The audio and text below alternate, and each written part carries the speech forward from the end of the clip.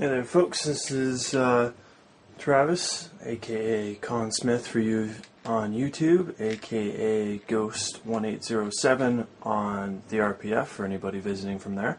This is just a video to show the progress that I've gotten so far on my Iron Man suit. As you can see, I have a fair bit done of it so far, but you know, I have a long way to go from here. With this, I'm trying to do something different where it's a cardstock fiberglass mixed in with foam pieces in order to add form and functionality to certain parts that are going to require something that's a bit more stable and flexible, or allowing for a nice stiff, sturdy feel for things that aren't going to need to move as much.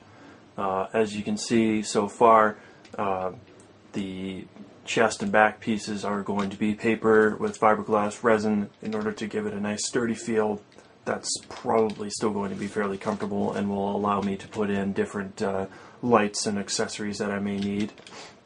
I have designed so far a nice little test for the chest piece in order to demonstrate the lighting system, where I just have a simple little push light to show the idea to fill it in for now. That I just simply put something along the lines of this over top.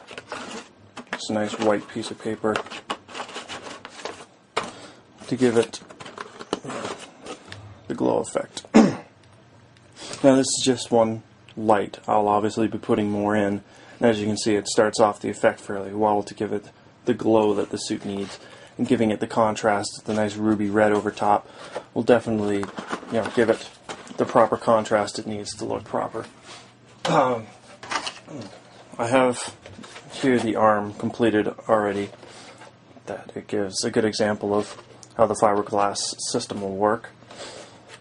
The scaling on these pieces is a little weird, so the forearm kind of comes out a bit bulkier, but still fits comfortably enough at the end that I can still fit my arm in.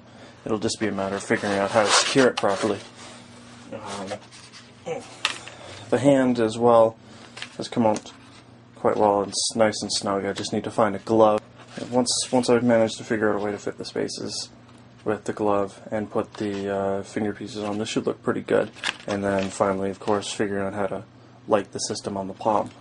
The neck piece here, I'm thinking of redoing in foam, following Black Dynamo's suggestion of keeping it open in order to make putting it on and off easier.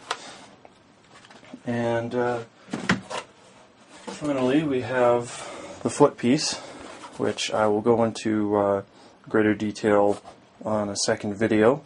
This is modified from Stefano's design of his foam templates, adding in a piece specifically for a foot where I can slip in, say, this skate shoe here, and then it'll give a nice comfortable foot area that will probably hold fairly well, and filling in the bottom to give it a nice platform. I believe that's about it for now. I'll most likely be putting up more videos in the future. Just keep an eye out and probably see something coming. And I think that's about it. Good luck to you all in any projects you have forthcoming, and I'll see you all soon.